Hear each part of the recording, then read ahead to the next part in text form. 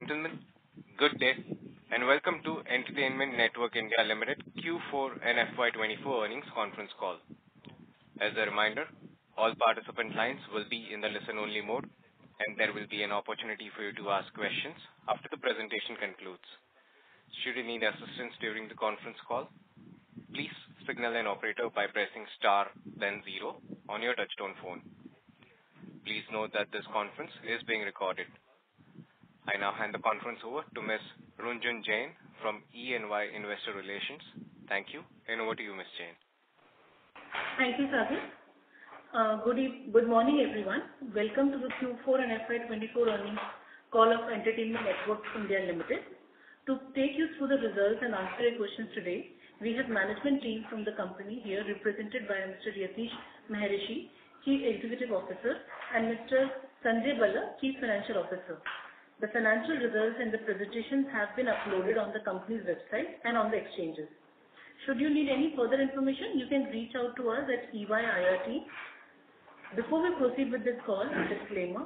Please do note that anything said on this call during the course of the introduction and in the document, which reflects the outlook towards the future or should be considered as a certain forward-looking statement, must be viewed in conjunction with the risks that the company faces and may not be updated from time to time. With that said, I'll hand over to Mr. Yatish. Thank you, Runjhun. Good morning, ladies and gentlemen. On behalf of Entertainment Network India Limited, I extend a warm welcome to all of you for joining our Q4 and FY24 earnings call. First of all, thank you for joining us on a Saturday. I trust you had the opportunity to review our financial results. Please allow me to provide a brief overview of the same. I am delighted to share that our strong performance continues during the Q4 FY24 as well. The results reflect our consistent effort towards growing the business profitably.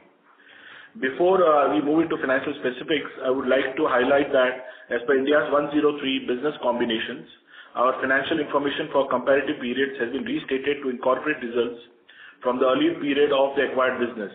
The impact of this restatement is detailed in note number 6 of Regulation 33 disclosure. To help our investors' understanding, we have included a condensed statement of operations in our investor presentation prior to the restatement.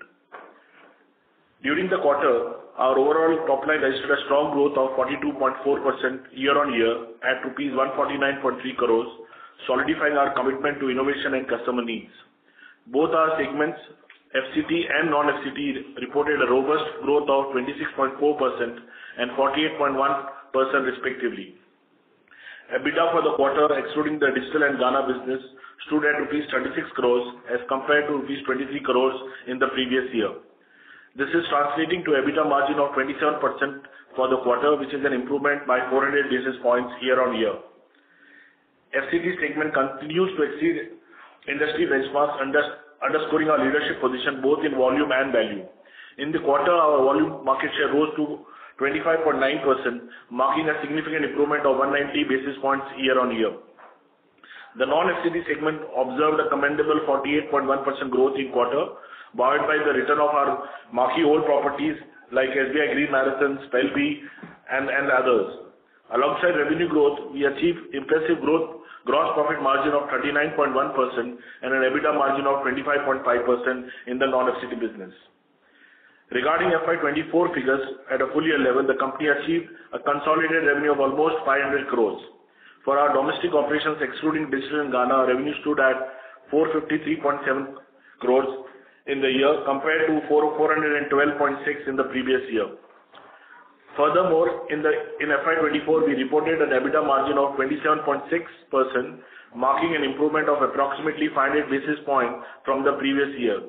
Additionally, at the full year level, our non-FCT business maintained a gross profit margin of 47.6% and an EBITDA margin of 33.6%.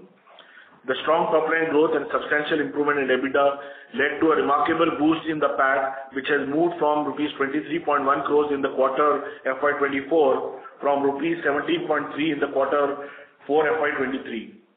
Post-COVID, for the first time, we have reported a net profit in all quarters, which has led to a remarkable improvement in the PAT during the financial year 24 at rupees 50.6 crores from rupees 2.34 crores in FY23. Regarding our digital endeavors, we have significantly bolstered our efforts following the acquisition of Ghana. In the quarter FY24, our digital revenues amounted to rupees 20.3 crores, representing almost 24.4% of our radio revenues. Throughout FY24, our digital revenues totaled 47 crores, accounting for 15.3% of our radio revenues. We are actively working towards making ENIL as a complete media entertainment company from just being a radio company. Another heartening development is that our international market turned positive during FY24 and reported an EBITDA of 3.3 crores. I am also happy to announce that our board of directors has proposed a dividend of rupees 1.5 per share. In conclusion, our primary objective remains maximization of shareholder value on the back of sustainable growth and profitability. With that, I would like to invite any questions you may have. Thank you very much. Thank you very much. We will now begin the question and answer session. Anyone who wishes to ask a question may press star and 1 on their touchtone phone. If you wish to remove yourself from the question queue, you may press star and 2. Participants are requested to use handsets only while asking a question. Ladies and gentlemen, we will wait for a moment while the question queue assembles.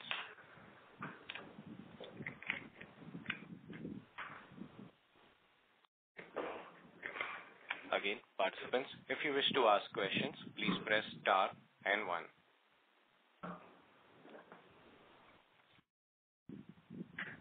The first question is from the line of Sunit Majumdar from Elara Capital. Please go ahead.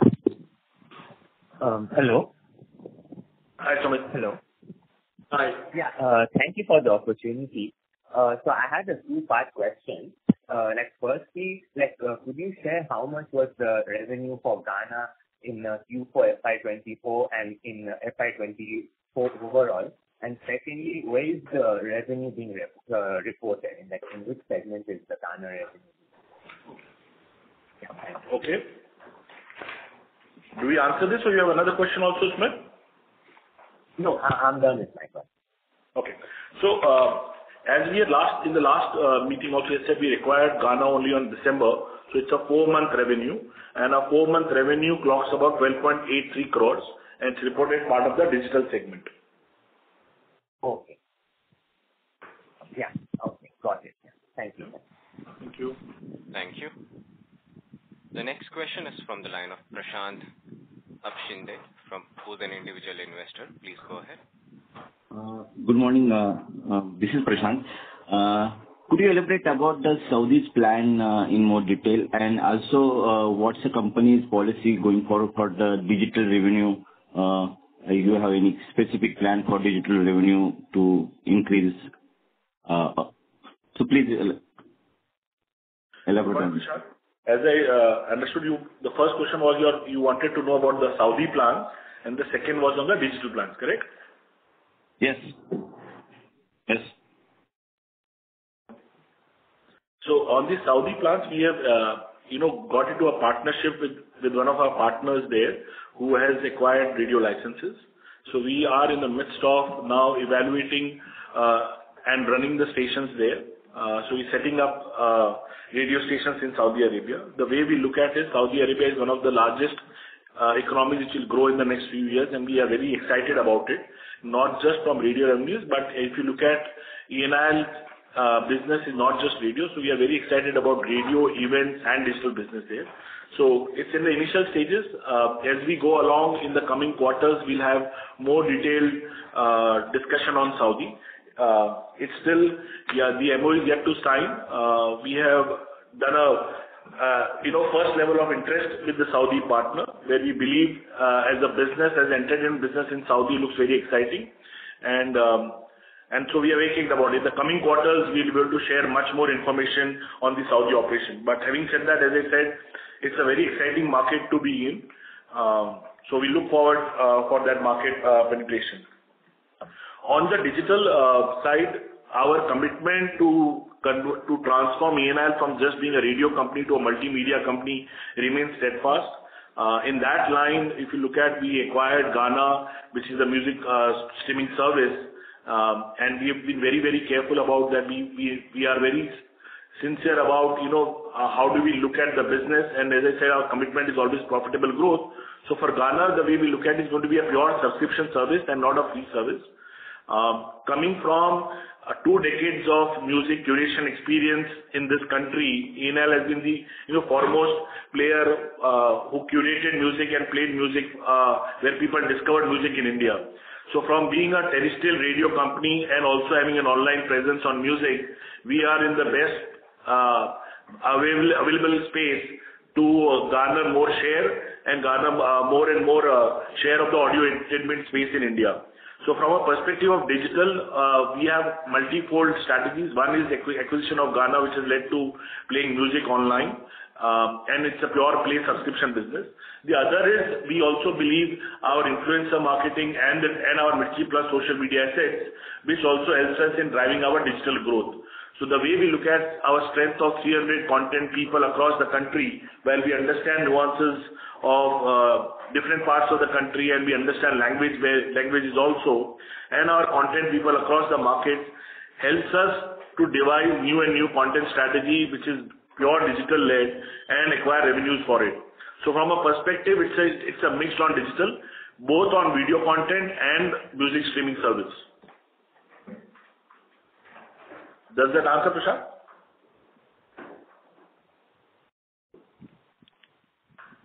Prashant, sir? Yeah, thank you very much. Thanks. Thank you. A reminder to all the participants, if you have questions, please press star and 1. The next question is from the line of Sneha Jain from SKS Capital. Please go ahead. Hello, sir. Thank you for the opportunity. I just wanted to ask, what would be the future growth drivers for the industry? Like, which segments are we looking from? Real estate, and probably we'll see a decline in the government advertising. So what do you think is the trend going to be in the coming near-term future? Thanks, Sneha. Sneha, I understand you meant only the business of radio, correct? Yeah. So yes, you're right. Government spends increase prior to the central elections, but that's from a central government point of view. We believe the state governments are also active and the way elections are happening across the year. So if you look at this year, you will have Maharashtra elections and other states elections also coming in, and all state governments now spend. So yes, there will be some drop from the way a central government spends money in the last year of election compared to a first year after election. So there will be some drop in it, but I believe there will be some bit of compensation from the state governments also. Coming to other categories, we are very buoyant about real estate, BFSI, a couple of categories which are very, very active. And as we've been telling you in the last 4 quarters, radio business has moved towards more on the retail side than corporate. So the shopfront business has also increased. The contribution of retail clients has now increased to almost 65%. Good part about radio industry it's never been dependent on one specific category. Our biggest category has never been more than 10 or 12%. So, even if the way we look at India as a K-shaped recovery and all, there are some sectors which will always keep firing for the radio industry. So I don't see any reason for worry on the growth part. Only thing is it's going to be a volume-led growth rather than what we would have ideally desired to be a price-led growth.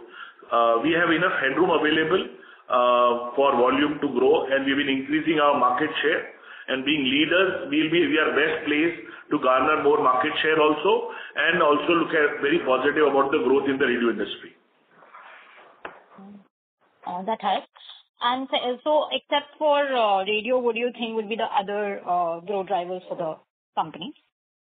So, multiple things. If you look at our non-FCT business, which is generally very H2 specific, the events, activation business, which is generally very heavy on the second half of the year. And you would have seen our quarter 3 and quarter 4 results. We have done really, really well. So we remain very, very optimistic. All the reports suggest the events activation business will outgrow the traditional medium growth. We do almost about 250 events in a year. So we are very positive and optimistic of the event business, but that has a skew over the H2. So if I look at a full year basis, yes, the event and activation business is also one big lever where we believe there will be a lot of growth opportunities for us. So the event business would be around, approximately 10 to 12% growth that you're seeing? Yeah, easily on that part.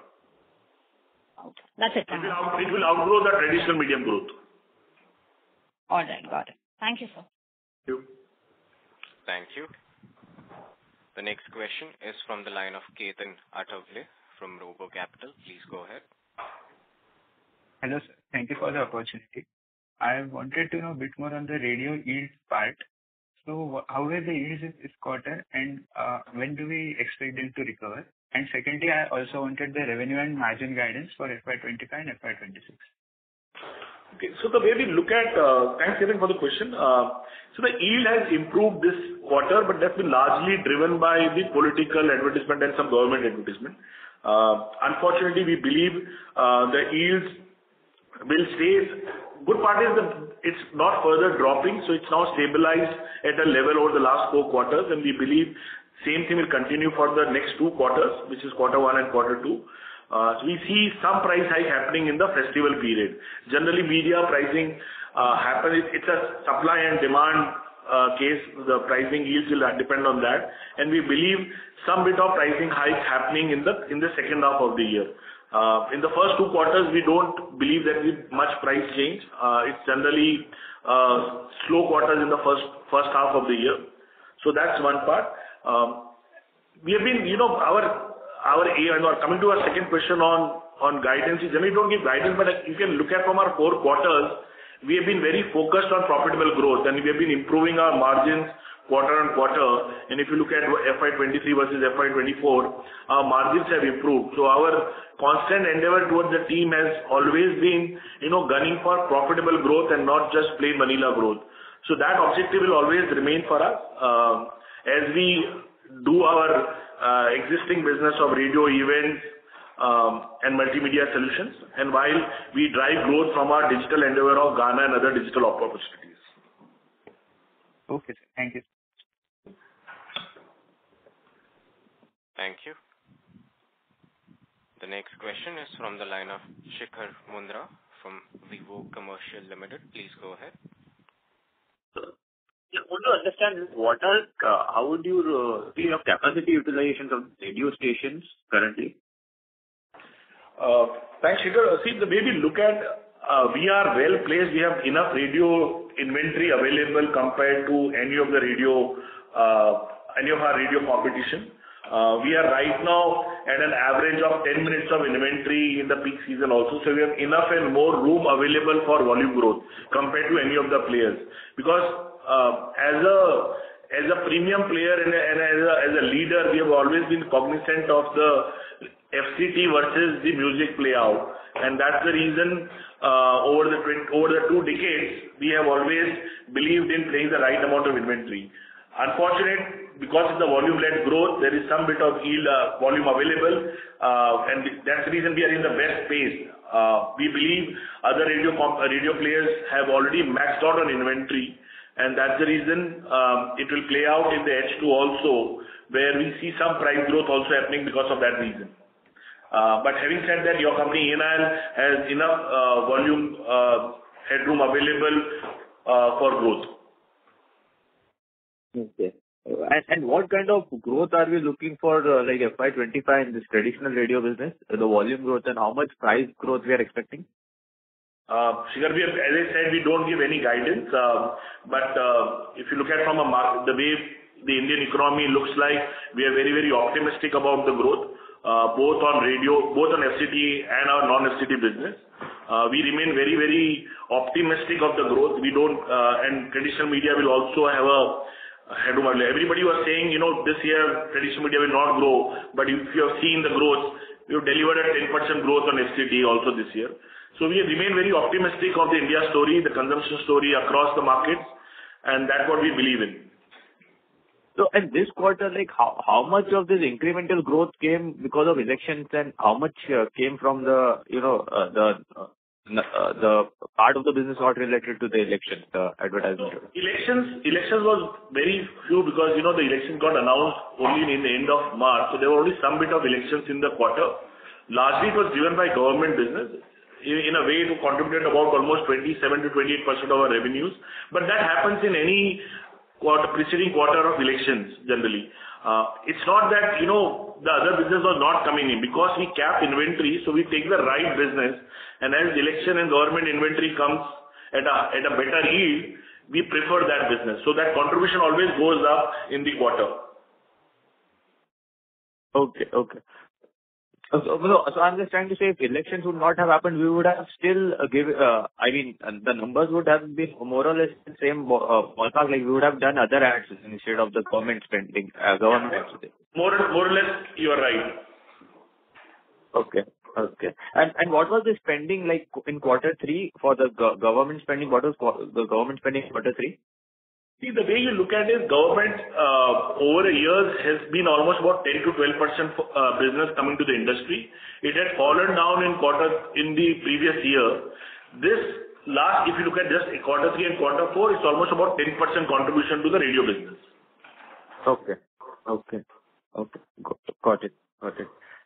And for the digital business, like how do we look at it? So is it a break even right now, or we are still at losses at EBITDA level for the digital part of the business? See, we have acquired Ghana in just 4 months ago, as I said, from December. And as I said, it's going to be a subscription-led business. We stabilize this business. We believe Ghana will become break even in 2 to 3 years' time. Till that time, it's going to be an investment. I don't see it as loss, but it's an investment in a product which we believe will deliver great results for us as a company. Okay. So that's the Ghana part of the business. But what about except Ghana, the other digital part of the business? Because Ghana did 4.83 crore. Except that, we did, I think, around 24 crores in digital revenue, if I'm not wrong. Yeah. So the way we look at it, there are multiple things in digital. I was telling you about the Ghana, the major losses or the investment goes in the Ghana business. The other business is largely profitable because it comes as part of our digital offerings of, affiliate revenues from YouTube, Instagram, and also there's no loss. It's more of, how do you leverage your social media assets? How do you leverage your RJ and influencers? So that business is always there. We do a lot of original content, which we have been doing over the years of like a Kareena Kapoor Khan show or a Gauri Khan show, where we make revenue out of sponsorship and the digital revenues. So those businesses are generally profitable. It's the investment and if you look at Ghana came in December. Before that, we had a Mirchi Plus as a platform, which was also an investment phase. With Ghana coming in, that platform becomes one platform only. So it's not going to be, the loss is not going to be in Mirchi Plus and Ghana. It's just one platform now. And we believe in the same investment, we'll have a better product, which is audio stories, podcast, and music, combined with our reach across the country. It's a much better product, and we are well placed. So the investment is going to remain specifically only on Ghana. Okay. So what I'm trying to understand, as an investor, because this is digital, we have been investing for the past 3-4 years, if I'm not wrong. And so I understand digital business first requires a lot of investment, and then it gives you a kind of a J-curve type of return. So, when will be that phase when, we stop investing and we, start monetizing the kind of things we have built, the type of subscriber base on YouTube we have built, and maybe the music library which we are building in Ghana. So when will we start monetizing it actually? When will it start reflecting in numbers? So Shikhar, if you look at a couple of things, one, we started pure investment digital only 2 years back and not 4-5 years back. So 2 years back, we started our Mirchi Plus app. So that's one point. The second point on Ghana, we have a stable base of subscribers, the paid subscription business. We believe we need a couple of years to market it because the product was not marketed, been out of sight. It's a great brand, a lot of brand salience which is there. If the search optimization of Ghana is very, very strong. So two brands, ENL and Ghana coming together, it's a great partnership to be in. It will take a couple of years to invest into it to break even. So our assumption is between 2 to 3 years, Ghana on a self model also will become profitable. But we have enough avenues available to sustain it. As I said, you have to get your tech right. So there is investment on tech. It's a dynamic product, so you invest in tech. Content was not there, so the content cost is going up. So there is tech cost, carrying cost of cloud and all. So for the next 2 years, we believe there will be some investment, and in 2 to 3 years' time, Ghana on its own will become profitable or break even to start with. Okay. Got it. And do we plan to start acquiring more things like the way we acquired Ghana? Do we plan to acquire the bookings, or G plus Ghana will be enough for the next 2-3 years, and then we'll plan to monetize them later? What's the plan? See, the way we look at it, we have enough on the plate right now. But any interesting opportunity comes in, you always evaluate it. So it's not that we close our ears completely. But you're right, with Ghana, with our non-FCT strategy and the radio growth, we are well placed for it. But if any interesting opportunity comes in, we'll always evaluate it for sure. Okay, got it. Thank you. I'll thank you very much. I'll join the queue back for further questions. Thank you. Thank you, Shikhar. Thank you. Participants, you may press star and 1 to ask a question. The next question is from the line of Dwanil Desai from Turtle Capital. Please go ahead. Hi, Yatish. Good morning. So my first question is, you said that the FTT business grew by 10% this year. So 2 parts to the question. One is, going forward, how do you look at the industry growth? How should we think about it? Let's say GDP growth at 6-7%. So media industry, and within that radio, how will it grow? And within that, Mirchi being at 25-26% market share, how do we intend to grow? I'm not saying that next year, I'm saying over next 2-3 years, how should we think about it? And second, you mentioned that we are currently at 10 minutes inventory utilization, and in the past cycle we have gone up to 13-14 minutes kind of a number. So given that, how should we think about pricing part? Because generally in the last cycle we were the market leaders and we were the one who were leading the price or yield improvement. Now we have enough inventory, so are we the one who are going to be following that yield improvement? Again, some light on that. Okay.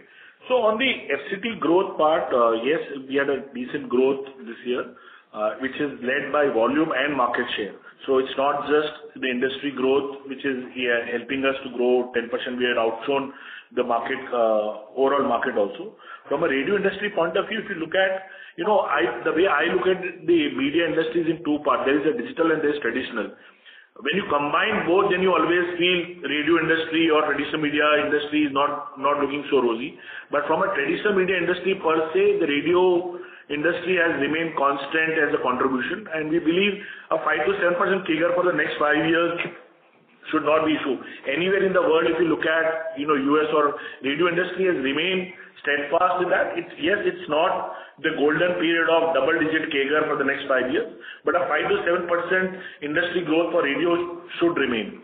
The way we look at industry as market leaders is, yes, then in the near future is going to be a volume-led growth, and also for us as Mirchi, the growth will come from market share gains also. And that's what you have seen in the last 1.5 years. Our market shares have improved drastically, both on volume and value. On pricing, so that's on the our guidance, or per se, my humble estimate of the radio industry for India would be. On your second question on the pricing part, we remain still the premium player. Pricing is governed by market factors also. You might want to price your product at a certain level, but there is a volume and a supply and a demand case also. So when the market demand is little bit not very, very buoyant, you look for market share gains. So there is some bit of yield which has dropped down post-COVID and it's taken time to recover. But as I said, we believe some bit of price correction will happen in the next festival period. So maybe 2 quarters down the line, it will happen. It's unfortunate. Nobody likes just a volume-led growth, but the pricing is a function of many things. It's not just a uniform price across markets. It's not one India price. It's every price for every station is different. There are many factors of prime time, non-prime time, weekends, weekdays. So it's a complex thing. It's not like other telecom products or anywhere where you have a one standard pricing. So it has multiple factors. Having said that, we are market leaders, we are a premium player. Our pricing premium still remains very high compared to any of the competition, and we are committed to it. As we see post-elections, the India story will come out much better, and all the growth factors we look at, the GDP growth, with the economy doing well and the demand coming back across sectors, we'll see the price hike, the yields improving much more. Right, Yatish. So my question was more towards that, since we have inventory and room for volume growth, is it that some other players will start that pricing improvement? Is it dependent upon they doing it, or we also think that if the demand comes back and we still have room to increase volume, we may still be able to increase pricing? So that was the context of the question. Daniel, if you look at in our history of 2 decades, we have always been very cognizant, as I said, between the advertisement to the music player. People come to radio to listen to music, correct? Ads are part of it. You have to be cognizant of the fact that that's what, for the last 2 decades, our DNA has been very clear that the consumer and the listener comes first. So the ratio of FCT to songs has always been right. In tough times when inventories are not, when the demand has not been great, we do some bit of relaxation of inventory. But we are always very cognizant of that fact. It's not dependent on competition. We have our own internal guidelines, because that's the reason we are leaders in listenership and revenue, primarily because of that. That we run less ad, we are a premium radio station, and we command higher price. So we are not dependent on others. It's market factors and the objectives of market share gain which leads to it. It's not a function of just looking at competition dropping price or competition improving the price. It's multiple factors. Having said that, being leaders, we will drive the price increase in the industry. Okay, got it. And second question on the digital side. So, you talked about we being in investment mode and will remain like that for next 2-3 years. So thinking about this, you guys have any kind of a number earmarked or that a feeling beyond which you would then not invest? Because the concern from the investing side is that whatever profit that we generate in the radio, if we continue to invest higher and higher amount on the digital side, then the actual profitability may not show in the interim. So how you guys think about it? So the way we look at it, if you look at the industry, everybody intends to become multimedia company. So, when you look at traditional and digital, if you don't play both the games of traditional and digital, that's not the right way to look at it. In a technology impacted, digital impacted world, you have to be playing both. We have to be playing both. So the way we look at, yes, radio remains a cash cow for us, and we will drive our profitability from there, being very efficient and being market leaders. That will be there. But being a future looking company and making your company future centric also, digital plays a large role. We are very cognizant of the fact how much we invest in it. And if you look at a 2 to 3 year horizon in a digital industry, investment for 2-3 years, we believe is not very, very high. And if you look at revenues also coming from Ghana, in 4 months you already delivered 12 crores revenue. It's not that you're building a product from ground zero. There is a strong affinity to the brand. We understand the music space very well compared to any other competition.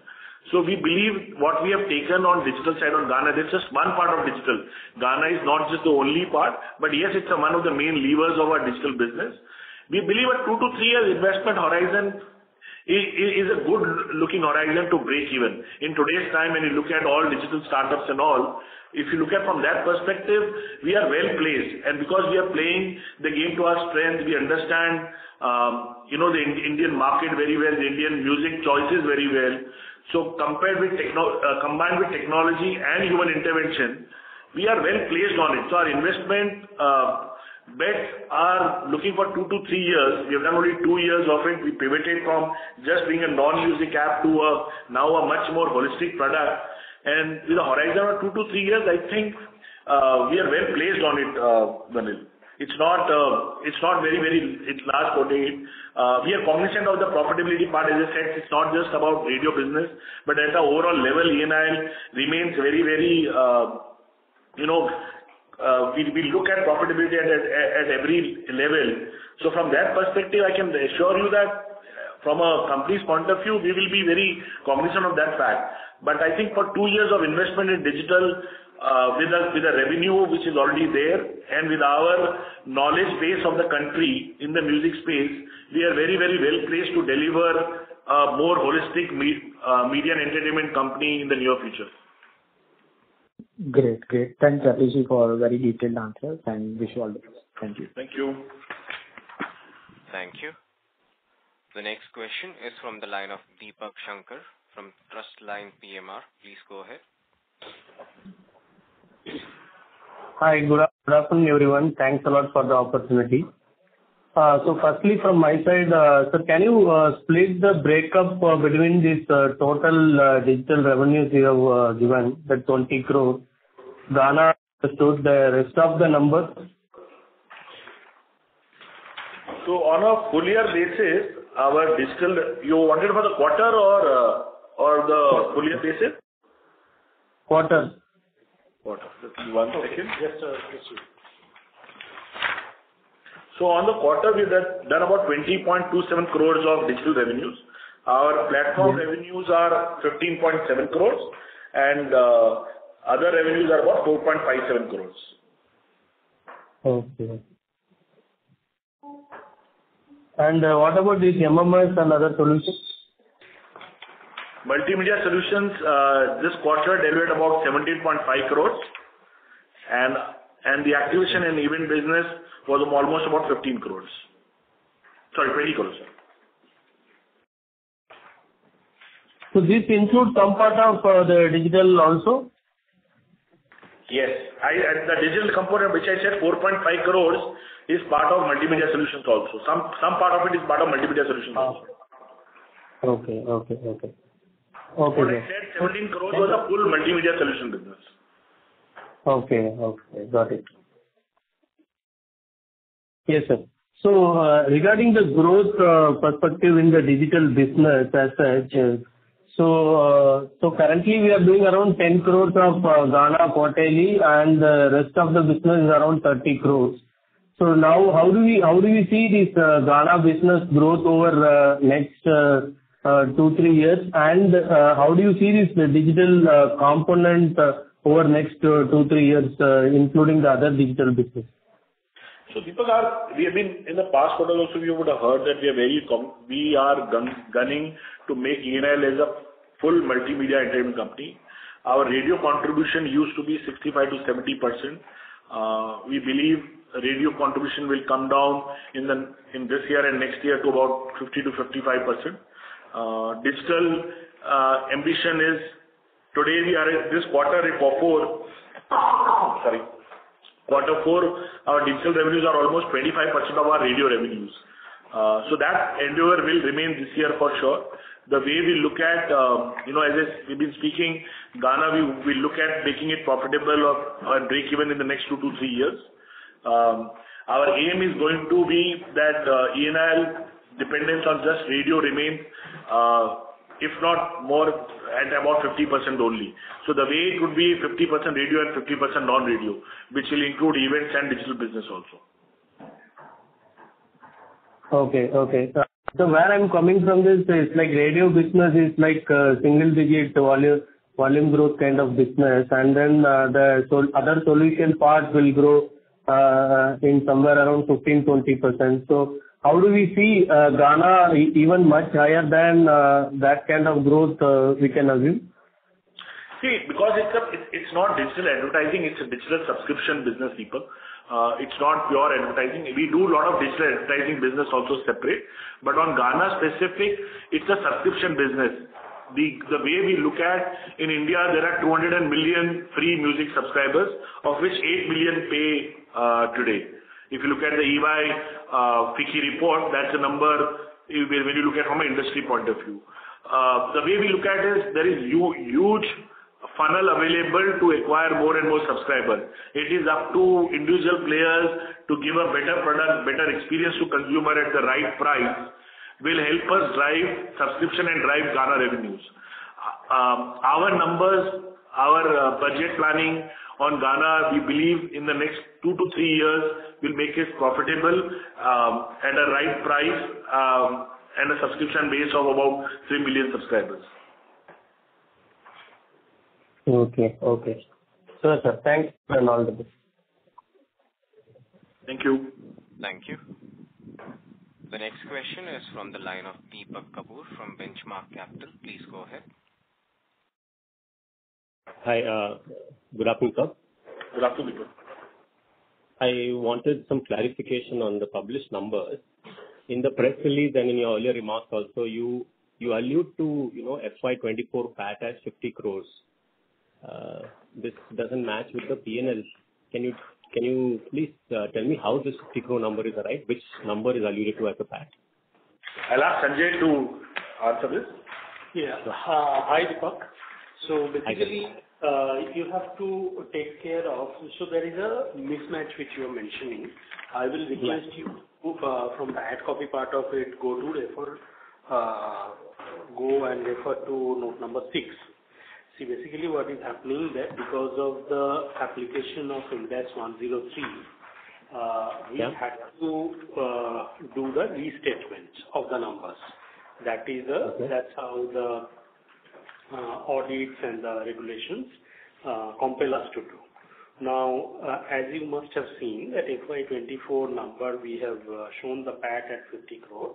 And I will tell you that if you go back to the note number 6, you will find that detailing we have given about the acquisition of the business of Gaana. So the impact of that acquisition, if you deduct it, then you will find out the differential number. It is not a mismatch actually, it is a restatement. Okay, so if we remove the impact of restatements, the PAT would have been 50 crores. Yeah. Okay. Also, Q3 versus Q4, there's a jump of almost 10 crores in other expense. Can you throw some light on this? Yeah, sure. I will do that. Just a moment.